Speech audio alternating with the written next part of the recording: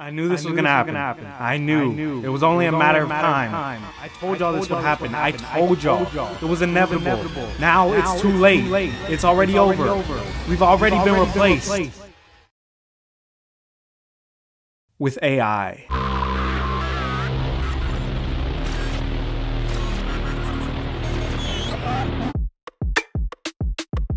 Yo, we just talked about AI art like 2 weeks ago. Can we not let a month go by without AI taking over another part of the world? If you don't know what I'm talking about, recently on Twitter and YouTube, AI voice generators have been blowing up. I've been seeing it all over my timeline, all over my YouTube recommended of famous YouTubers and celebrities' voices being AI generated to say some of the most hilarious stuff ever. I'm a 14-year-old high school freshman. I started watching anime so much that I've lost my love for real girls. I'm so attracted to these animated girls and their good looks and personality. Yeah, you heard that right. That was Joe Rogan confessing his love for anime girls. Like, this is stupid. And it is actually scarily good. I know this one right here, it just sounds like he's kind of reading off a script, but there's other ones that make it sound so smooth, like he's literally just asking interview questions. What put me down this rabbit hole was this video of Obi-Wan Kenobi having his AI voice generated and him talking about You're just gonna have to watch it. Luke, did I ever tell you about Ahsoka Tano? She was your father's exotic teenage alien apprentice, a fine piece of jailbait from a more civilized age. She had the tightest body and the perkiest little breasts in the galaxy. Oh my god. Oh my gosh, bro. Do you see what I mean? This actor, I don't know the dude's name, but this actor, he never said those lines, but they were able to take his voice and make him say that. Like, that's scary. I mean, not even the real G is safe. Having sex with a vagina is for absolute pussies. You know what a real man does? As a real gangsta myself, I take it in the ass. That's what real G's do with their bros. And one of the first things that I thought about when seeing this new technology has also already come to fruition. They already have AI scams happening.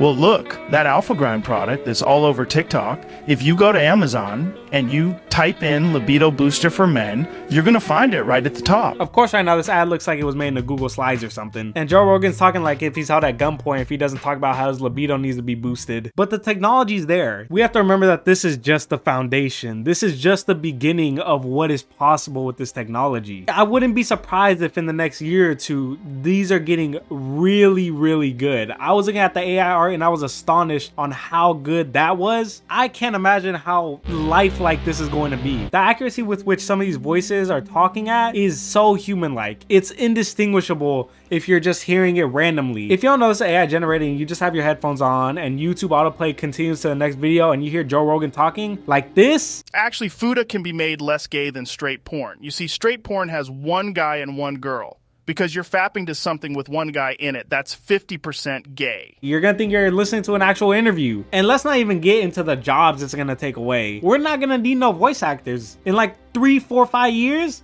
we're just gonna have AI generated voices do it for us. And I also don't know if you guys know, but they're also starting to dabble in AI comedy. Yes, robot jokes. It's been going on for a while now where these bots watch thousands of hours of comedy specials and they go up and make their own. And those are like pretty trash. They're pretty like garbage. Firstly of all, I am sorry that I am not sorry.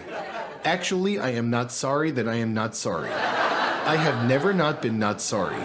If that offends, I think you should leave. It literally just sounds like the inner monologue of an average Twitter user. It's just really hard to comprehend. But recently, a very popular AI-generated Seinfeld sitcom has been going on Twitch for a couple of weeks now before it actually got banned for saying a transgender joke. So RIP to that, but who knows if it'll be banned forever. But basically, it's just an AI-generated low-resolution comedy show, following some AI bot characters walking around and telling jokes from time to time. And it just continues to run like this all stream, but sometimes it gets a little too real. Did you ever stop and think that this might all be one big cosmic joke?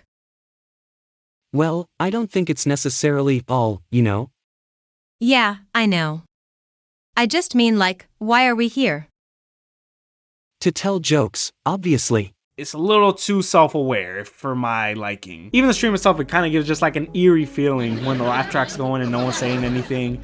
They're walking around, the color palette. But just imagine in 20 years when I'm watching the Super Bowl and everything's AI generated Rihanna, AI generated Drake. No one on TV or in movies are real anymore because no one wants to pay actors, extras, cameramen, crews, because all that costs money, and it would be cheaper to just make an AI generated version of it that it literally looks like the same thing. Well, that was some fun existential doom to think about for a little bit, but I think I'm gonna go sleep, probably. But that's gonna be it for today, y'all. I hope you enjoyed. If you did, go watch another video. I almost got 100 videos posted. I promise you're gonna like something. But that's gonna be it for today, y'all, and I'll see you in the next one.